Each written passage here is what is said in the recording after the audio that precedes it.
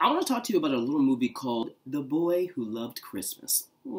Produced by Eddie Murphy. It's a special Christmas film, and by special, I mean effing sad. I watched this over and over as a kid, and I think that probably explains some of my abandonment issues. A foster child has only one Christmas wish to tell Santa Claus. I want my daddy back. It's really depressing. Oh, Reggie is in a trial period with his adopted family. During that trial period, Vanessa Williams' character dies. She gets in a car accident. Oof.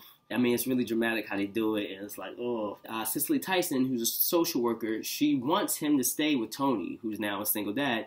But Esther Roll, who's the superior, is like, damn, damn, damn, you ain't keeping your son? No, Tony's a musician. Who's gonna mend the boy's clothes when he needs sewing?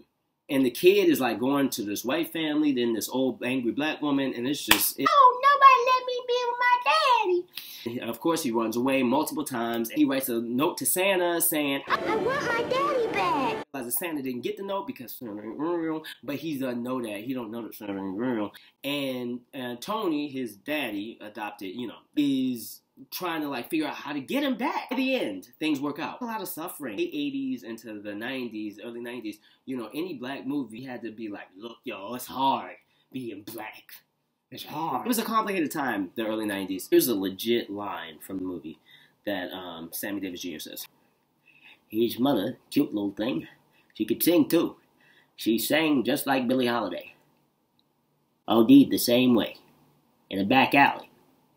I would watch this. It would come on over and over on some station, probably BET, year after year. This little black boy who looked like me, okay? Suffering and sad and big-eyed. And I watched him be abandoned by families, by a daddy, by a mommy. I watched his mother die. Like, that's... This film, man, really hurts to watch most of it. And then by the end, you're like, oh, he's with his daddy. But I'm scarred. I want my daddy back.